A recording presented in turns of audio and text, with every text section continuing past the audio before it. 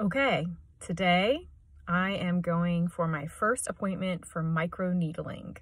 Microneedling is a tiny device that has a bunch of needles in it.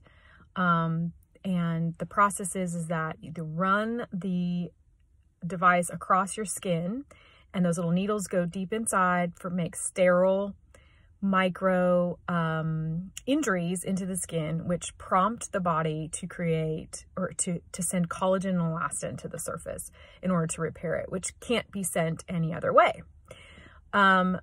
So my goal, so this is a 3 treatment process. You have to do them so many weeks apart.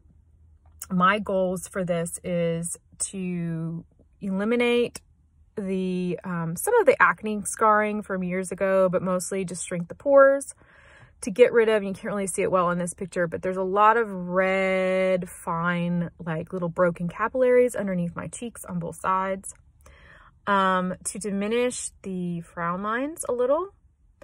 Of course, to help clear up any acne scarring or redness, which is really just redness. It's not healing like it used to when I was younger. So it just leaves like a red spot, even though the acne is actually gone.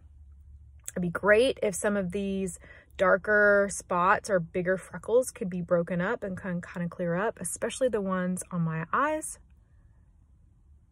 And then mostly for texture. So I have a lot of closed comedones on my forehead and specifically on my chin. They've been there a really, really long time, and it's because I don't have good cell turnover. So getting the cells to turn over, this will be part of that process. So here we go.